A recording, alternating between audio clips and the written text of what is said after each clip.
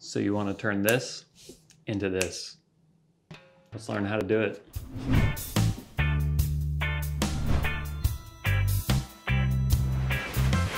This preset works best in overcast, simple, gray-based photos, and it's going to make CRISPR card want to be your friend.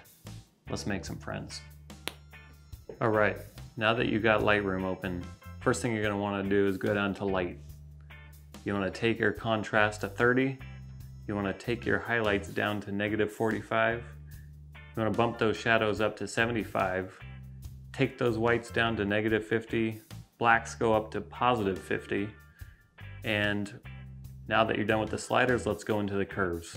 Curve, we're making a simple S curve and bumping the blacks in the lower left-hand corner up just slightly.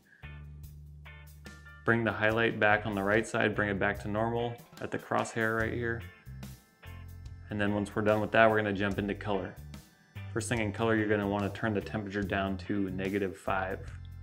Vibrant should go up to 25. Saturation should go down to 50. Now that you're done with the sliders in the color section, let's go up to mix. Click your reds, bring the hue all the way to 100.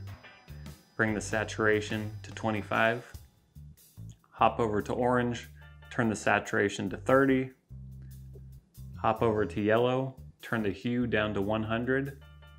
Open the blues and turn the saturation to 30. Let's hop over to effects now. Clarity goes to 50.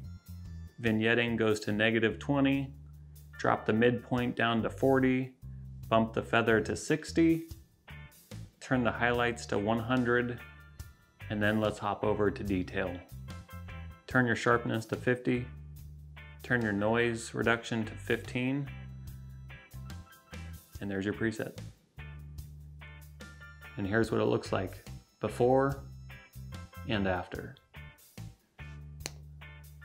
That's the Iceland Fjord preset. Thanks for watching. Leave a comment, let me know what you'd like to see, and I will see you next time. Keep it chill.